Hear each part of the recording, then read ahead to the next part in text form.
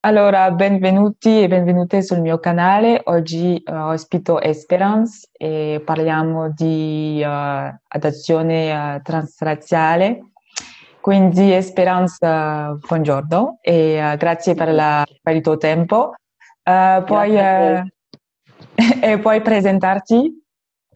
Sì, allora mi chiamo Esperanza Cusimana Ripanti, ho 29 anni, sono nata in Ruanda nel 1991 e poi sono stata adottata da una famiglia bresciana nel 1994.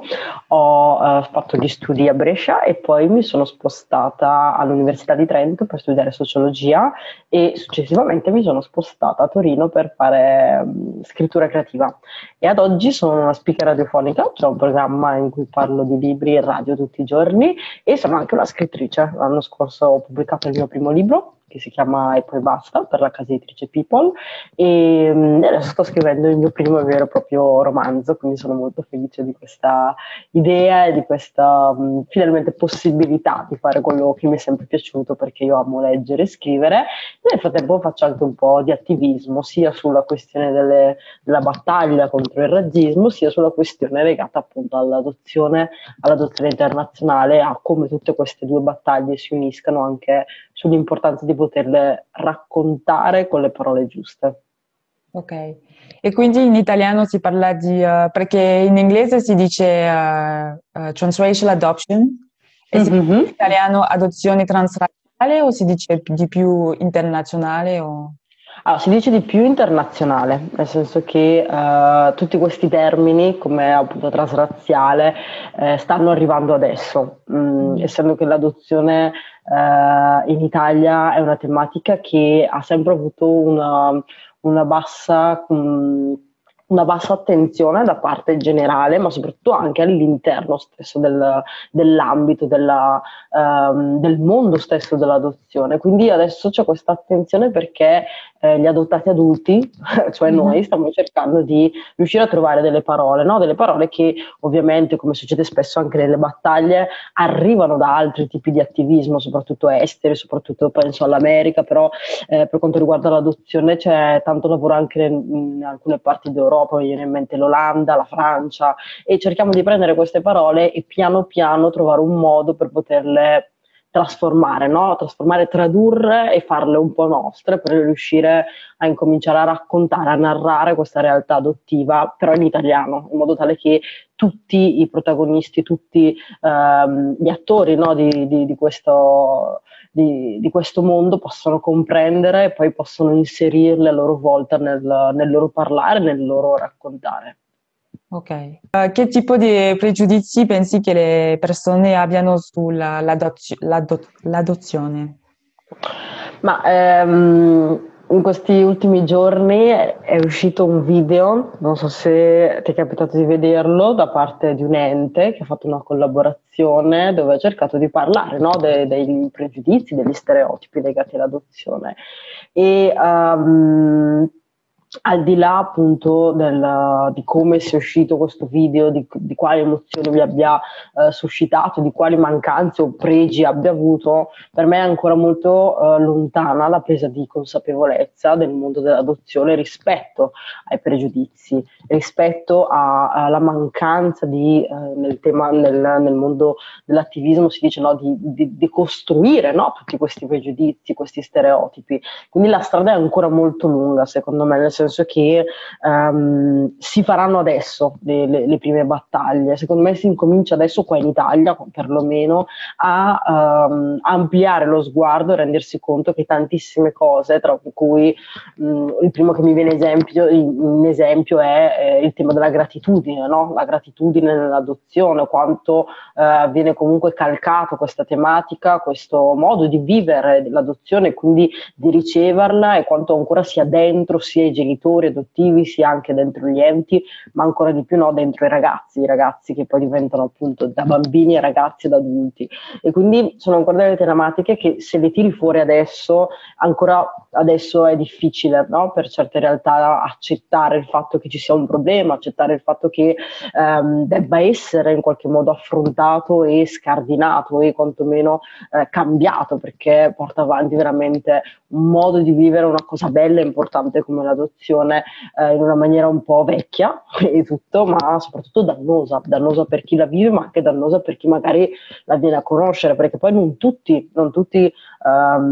sono consapevoli di cosa sia davvero il mondo adottivo, no? Io mi rendo conto parlando con sconosciuti, conoscenti, amici che prima di conoscere me non avevano mai pensato in maniera Mm. diretta, no? A cosa significa essere adottati, come si faccia ad adottare, qual è l'iter dell'adozione, quali sono le difficoltà, ma poi cosa succede. E sono cose che io so perché le ho vissute in prima persona, perché conosco persone che l'hanno vissuta in prima persona, ma mi rendo conto che il mondo è fatto da tantissime altre realtà che in qualche modo, secondo me, devono essere educate. Bisogna che ci sia un'educazione non solo al linguaggio, ma anche alla consapevolezza, anche alla sensibilità, no? Cioè, è risaputo che ci sono tante brutte frasi che vengono dette ai genitori o ai figli adottivi, che le persone sono convinte di essere complimenti, sono convinte di essere cose belle da dire, quando invece ti lasciano di stucco, ma soprattutto ti feriscono, no? Ti mettono in crisi e non sai neanche come rispondere, perché non c'è ancora un vocabolario, non c'è ancora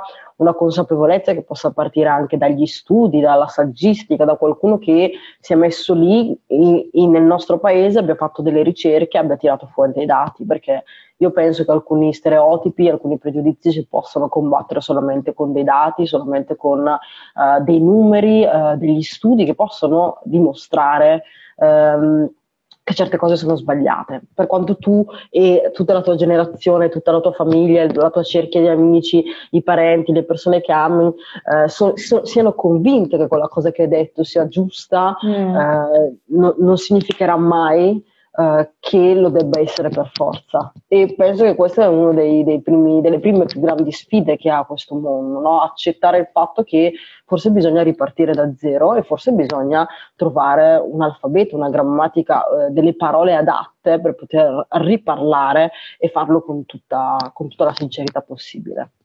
Ok.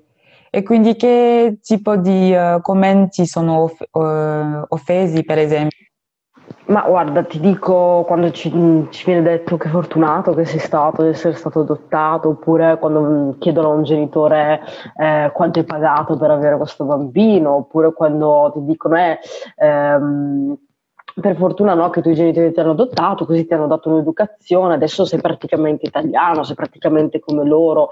Sono tutte veramente delle frasi, delle sottigliezze, o il fatto che si pensi che i bambini adottati siano più difficili da gestire degli altri, che abbiano più difficoltà anche di poter avere un futuro, perché sono problematici, perché hanno delle reazioni che non gli permetteranno di vivere una vita normale, o anche il pregiudizio legato, no, a un ragazzo che diventa adulto ed è interessato a scoprire le sue origini, e il mondo intorno gli dice: ma perché vuoi andartene, perché vuoi tornare indietro, non ti basta quello che è già, perché vuoi arrecare questo dolore ai tuoi genitori, perché vai a cercare qualcuno che ti ha abbandonato.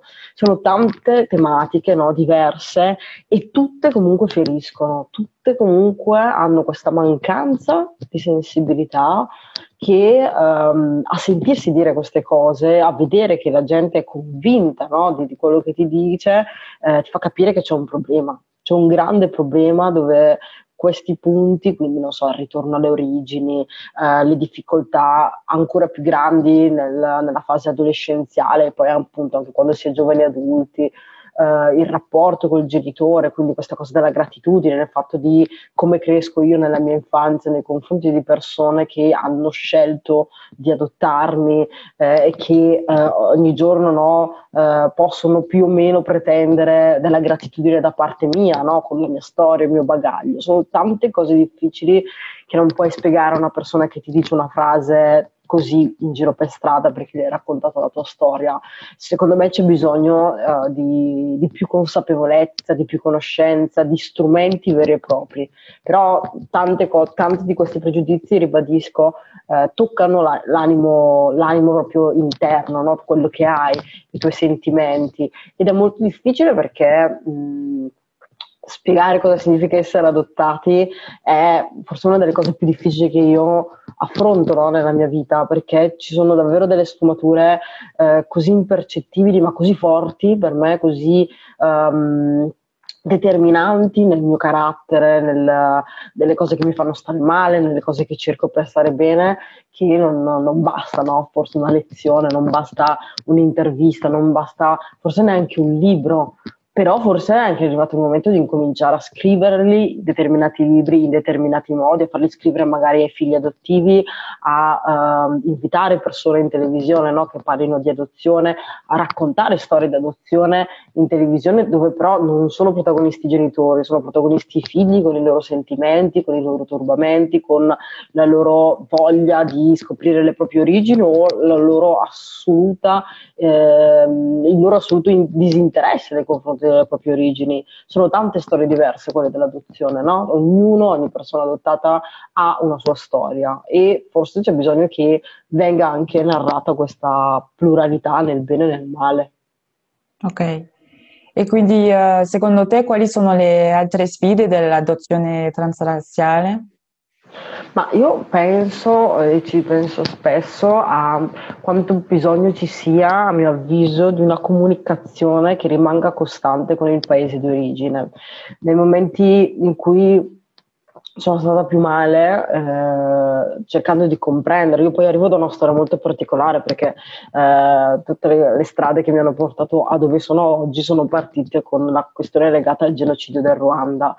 E quindi la mia situazione è veramente un'eccezione dell'eccezione, però penso agli stati in cui la problematica è legata a situazioni familiari, a condizioni di indigenza o di mancanze troppo forti, pratiche, economiche o anche appunto affettive. Penso a come quando ero più piccola mi chiedevo come fosse possibile che l'adozione internazionale fosse la prima scelta, no? Cioè come non ci fossero altre vie, cioè, ho sempre immaginato a quanto sarebbe stato diverso, non più bello, non più brutto, ma diverso, concepire un mondo, una realtà in cui ok, un bambino viene al mondo, non ha dei genitori, però può crescere nel suo ambiente, può continuare a vivere, no? In una realtà che possa essere un'orfanotrofio, una casa famiglia, però dove ci sono delle realtà, ci sono delle vite che gli assomigliano, gli appartengono. E forse è una delle tematiche che a me sta più a cuore, legata alla questione dell'adozione internazionale, interrazziale, perché forse una delle difficoltà più grandi che ho trovato io è stata sempre quella legata al fatto che mi sono sempre sentita l'unica, no? La diversità è stato forse davvero una delle difficoltà più grandi, cioè il fatto di sentirmi sola, il fatto di non avere nessuno che mi comprendesse, non avere nessuno che fosse in grado di gestirmi, ma non solo come carattere, ma di gestirmi anche proprio nelle cose basi, quindi penso ai capelli, penso alla pelle, penso al mio corpo che a livello biologico si è sviluppato prima, penso alla mancanza di rappresentazione, quindi il fatto di dire io sto crescendo e crescendo non assomiglio a nessuno e questo aumenta ancora di più, no? Il divario che tu hai o che io ho avuto nei confronti della mia famiglia adottiva, che li guardavo, li amavo, ma non li sentivo appartenere a me perché non mi assomigliavano, perché non avevano niente a che fare con tutto quello da cui venivo io. Quindi per me quella è una delle sfide principali, no? Che gli enti, i genitori, comunque tutto l'entourage, tutto il personale che lavora, no? Per un'adozione rimanga e tenga sempre in mente da dove arriva quel bambino, perché se in questi anni si è lavorato di tanto sulla questione di dire non possiamo più cancellare le origini, a prescindere che tu arrivi qua a 9 mesi o a 7 anni, però c'è importanza di dire ok, le ricordiamo queste origini, quindi sento genitori che dicono in camera abbiamo attaccato sia la bandiera dell'Italia che la bandiera della Cina, cuciniamo piatti di Haiti, guardiamo le festività del Camerun, tutte queste cose qua. C'è bisogno anche però di farlo in maniera non solo visiva in quel modo, no? Cioè, in un modo molto diretto, molto semplice. Secondo me c'è un bisogno di lavorare anche con la vulnerabilità del fatto di sapere che io sono un genitore di un bambino con la provenienza di una cultura completamente diversa dalla mia, da un bambino che per tutta la vita mostrerà questa differenza, questa diversità. Quindi io genitore devo entrare, no, nell'ottica di dire mio figlio è diverso da me, cosa che a volte mi capita di non vedere quando ci sono dei genitori che dicono se lo guardo bene mi somiglia, no? Cioè, tirano fuori delle frasi che sono un po' un modo per proteggersi, no? da questa realtà che poi è concreta, no? È lì, cioè, nel senso che non per forza appunto è uno estremo come il fatto che io fossi nera, ma magari può essere anche una cosa un pochino più sottile, però è presente, è vera, e i bambini lo sentono, perché i bambini lo sentono, ma poi crescendo, diventando un adulto, non puoi più far finta, come magari quando eri piccolo, di non vederla questa cosa qua. E se non hai le basi, almeno questo che ho imparato io sulla mia esperienza, poi lo dico sempre, la mia esperienza, senza basi poi ti ritrovi a 18, 16, 20 anni che hai questa rabbia immotivata e non capisci perché. E io l'ho rimessa, no, incanalata in questo bisogno di dire avevo bisogno di punti fermi, avevo bisogno che qualcuno dei miei genitori frequentasse persone che mi avrebbero fatto vedere come sarei stata io da adulta, come persona nera. No? Mi avrebbero fatto vedere che sarebbe stato possibile stare all'interno, no? Dello strato sociale, della realtà della provincia di Brescia in quel caso, però con le mie caratteristiche. Invece, non essendoci niente, per me è stato molto difficile proiettarmi nel futuro. Quando ero piccola non riuscivo a immaginarmi oltre i 15 anni, anche perché poi, appunto, essendo cresciuta in un paese di provincia, per esempio, io non avevo mai visto una persona nera anziana, e questa cosa mi ha sempre fatto ridere, perché la prima volta che ho visto una persona nera con i capelli bianchi sono rimasta tipo sconvolta e ho detto, oddio, esistono. Però questa solitudine c'è anche se tu cresci a Milano Centro, se sei una persona adottata, perché comunque nelle mura di casa tua ci sarà sempre quel divario. Ovvio che l'amore può tutto, però certe cose non le colma, e quindi se un figlio forse deve, e che è molto difficile, no? Però nel tempo, nella crescita deve incominciare a provare a raccontare queste cose ai suoi genitori, sperando, no? Auspicando che ci sia un buon rapporto, un'apertura, un ascolto, un genitore che è il primo che prende questa scelta, che è il primo ad avere il potere in qualche modo, deve lavorare in anticipo. E lavorare in anticipo significa sì, ti metto le bandiere, sì, imparo la cucina, sì, imparo anche la lingua, il linguaggio penso che sia una cosa molto importante. Conosco dei genitori che stanno imparando la lingua che si parla in Somalia, la lingua che si parla in Vietnam, cioè lo fanno ed è una cosa secondo me straordinaria. Però è fondamentale che poi lo faccia il figlio, no? È fondamentale che quella cosa tu la preservi per tuo figlio, che magari a 10 anni ti diranno non mi interessa, però magari 10 anni dopo ti dice grazie perché hai tenuto da parte queste cose, no? Grazie perché mi hai dato l'opportunità di sapere la lingua del paese in cui sono nata, una cosa che io per esempio non so, e mi sono resa conto solamente 2 o 3 anni fa che è una delle mancanze più grandi che sento, no? Per quanto riguarda la mia esperienza personale, perché poi io scrivo, quindi per me le parole e il comunicare con le parole è importante. Sono dei tasselli che determinano questo percorso, e come dico sempre il percorso adottivo dura tutta la vita, per i figli, per i genitori, per i parenti, per gli amici, per i compagni dei figli, cioè non finisce mai, cioè nel momento in cui entri in contatto con una persona adottata penso che sia comunque una cosa che ti coinvolge e ti mostra gli alti e i bassi, il bello e il brutto di questa esperienza per tutta la vita, anche quando pensavi magari sono passati 50 anni e nessuno ne ha mai parlato, al 51esimo anno compiuto da una persona adottata, questa persona inizia a parlartene, non c'è mai un tempo esatto, però penso anche che con il senso più positivo del termine non ci sia mai una fine, nel senso che te la parti dietro per tutta la vita, in ogni tappa fondamentale, in ogni anche traguardo soprattutto, nel bene o nel male, ripetisco. Ok. E quindi come sono stati trattati argomenti come il razzismo, la sessualizzazione, si dice così, Okay. delle donne nere o il colorismo? Tipo il colorismo, È stata una cosa che ho cominciato a conoscere quando nella mia vita mi sono concessa di fare entrare una varietà di persone completamente ehm, eh, piena di storie diverse dalle mie, e solo dopo mi sono resa conto che anche il colore della pelle era diverso, con sfumature completamente diversissime e lontane tra di loro, e lì ho scoperto tramite le loro storie, tramite le loro esperienze, questa cosa qua. Io ribadisco, sono cresciuta fino ai 18 anni in una realtà in cui sono sempre stata l'unica nera, se non forse 2 o 3 persone, però che erano in altre classi, erano in altri anni, erano in altri paesi di vicino.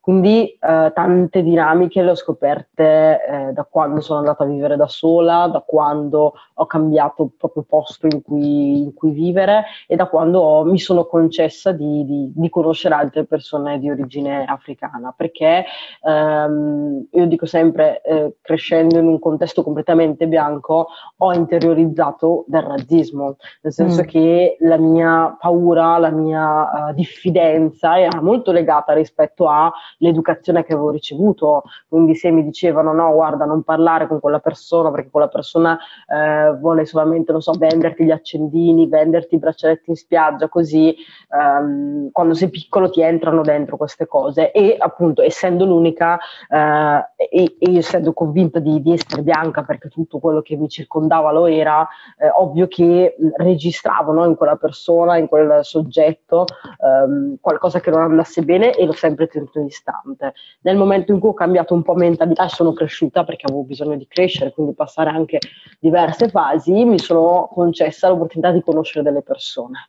E tra quelle persone poi mi sono resa conto che avevo il bisogno tremendo di stare con delle persone che non solo mi assomigliassero a livello emotivo, a livello di passione, a livello di ideali, no, della vita, ma anche che finalmente mi assomigliassero proprio rispetto a quello che vedevo allo specchio. E questo mi ha aperto un mondo. Cioè io 2 o 3 anni fa mi sentivo proprio ignorante, perché magari mi trovavo dentro delle conversazioni e dicevo, boh, io a queste cose non ci ho mai pensato. Poi ho elaborato, e mi sono resa conto che ho sempre vissuto determinate dinamiche. Penso al razzismo, penso al colorismo, penso anche alla questione sessista, no? Una questione sessista che si mischia, no? Con il razzismo, che forse è ancora più complesso. Il fatto di essere una donna nera è una questione che davvero fino a 4 anni fa sì, magari mi aveva sfiorato, ma non con la stessa intensità e non con la stessa consapevolezza che ad oggi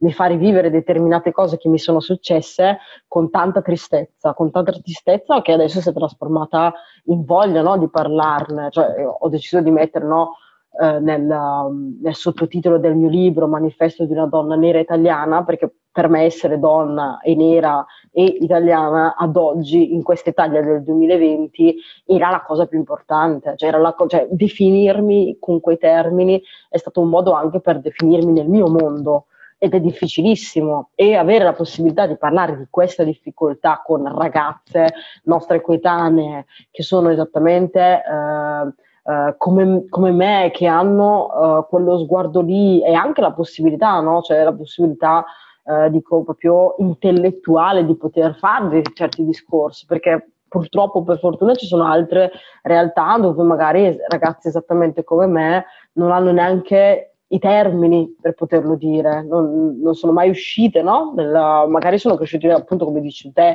in una famiglia afrodiscendente, di genitori africani, tutto quanto, però sono molto chiuse, non so, nella loro identità, nella loro cultura, in un assetto molto tradizionale, no? Quindi poterlo fare sui social, poterlo fare facendo le live su Facebook, parlare di queste cose che sono molto più complesse, sono tanto cariche di tanti sottoargomenti, secondo me è importante, per me soprattutto perché ogni volta ne esco veramente arricchita. Ma poi rispetto anche le cose che mi scrivono, no? I messaggi che ricevo, è bello sapere di avere dato la voce, no? a tantissime altre ragazze che magari non hanno l'opportunità, come succede a me, una volta ogni 2 settimane, di incontrarsi con altre ragazze afrodiscendenti con la scusa di dire, boh, ci facciamo le treccine e lì parliamo. e lì siamo libere, no? Abbiamo uno spazio safe dove dire, diciamoci tutte le cose, come va con il nostro ragazzo, come va l'esperienza al lavoro, come va l'esperienza all'università. È un confronto continuo che mi permette di guardare queste cose, no? Sessismo, razzismo, colorismo, con uno sguardo che è completo a 360 gradi, e penso che sia quella l'unica cosa possibile, no? Il confronto, il sentirsi libero, quindi trovare qualcuno con cui ti senti libero di poter dire queste cose e poi trasformare, perché poi se parlo di questi temi spesso esce fuori, oltre la tristezza, anche la rabbia. Quindi trasformare questa rabbia qua, che per me, io lo faccio scrivendo perché è l'unica cosa che so fare, però è bello quando riescono a farlo anche i film, è bello quando riescono a fare una serie TV, un libro che sto leggendo o uno spettacolo teatrale. Per me l'arte aiuta tanto sotto questo punto di vista, aiuta molto, e una delle cose che forse bisognerebbe incentivare in Italia almeno è questo, no? Raccontare più storie così, perché mi sono resa conto che quando parlavo con degli addetti al mestiere, no? Quindi editor, case editrici così, e gli accennavo la questione, no? delle ragazze, delle donne che si schiariscono la pelle, cadevano dal pero, cioè dicevano, boh, non sappiamo cosa sia questa cosa, devi spiegarcela meglio. Cavoli, io la so, tu la sai, le mie amiche lo sanno, però là fuori c'è un mondo intero che non sa minimamente che cosa può avvenire nel quartiere accanto al tuo, ed è super grave, perché questa cosa può condizionare delle ragazzine di 13 anni che magari scrollano Instagram esattamente come me, poi però tipo agiscono sul colore della propria pelle, che secondo me è una di quelle cose che è terrificante, e l'ho scoperta 6 anni fa, 7 anni fa, però ad oggi che ancora nessuno ne abbia parlato sulla televisione nazionale italiana, per me questa è ancora una cosa che è tragica, come sono tragiche tante altre mancanze. Quindi trasformare questa rabbia, questo sconforto in una narrazione, rappresentarla, no? Cioè permettere a noi di essere visti, di essere riconosciuti, ma soprattutto capiti, penso che sia l'unica cosa possibile. Se potessi dire una cosa alla prossima generazione di genitori adottivi, quale sarebbe? Ascoltare, ascoltate, sì, tantissimo, ascoltate, e cercate delle storie che non parlino di voi, ma parlino dei vostri figli, perché è saturo il mondo dell'adozione e della narrazione di storie di genitori adottivi. Andate a cercare le storie dei figli, che poi sono esseri umani, che poi sono individui, no? Che non sono solo la loro adozione, però sono anche quello. Cioè io non mi definisco adottata, non è la prima cosa che mi viene da dire quando mi presento, no? Anche prima quando ho fatto la presentazione, però so che tutto quello che mi ha tolto e dato l'adozione, la mia esperienza personale adottiva, mi ha permesso di arrivare qua a 29 anni, ad oggi, a definirmi scrittrice, no? È una di quelle parti che mi ha dato la forza per superare determinate cose e farmi arrivare a questo obiettivo. Questo lo so e di questo sono consapevole, però per farlo ho dovuto lottare per raccontare determinate cose della mia storia, perché là fuori è come se non volessero mai ascoltarci, no? Se parlo di noi figli adottivi, è come se non ci fosse lo spazio per noi. Quindi a questi genitori la cosa che chiederei è proprio questa, cioè dateci lo spazio, dateci l'ascolto, perché forse è molto più utile di tantissimi corsi di formazione, molto più utile della certezza assoluta che avete del fatto che l'amore possa bastare. Cioè imparare che l'amore non basta, ma ci possono essere dei tips, no? Ci possono essere dei modi, dei mezzi per comprendere, non per cambiare, non per salvare, non per sistemare, ma per comprendere, perché tante volte quello che non si capisce dell'adozione è che non è che puoi sistemarla, cioè tu devi vivere con quello che hai, quindi una persona che ha un suo bagaglio che tu hai deciso di accogliere nella tua vita, di amare per quello che è già, che era già prima di te.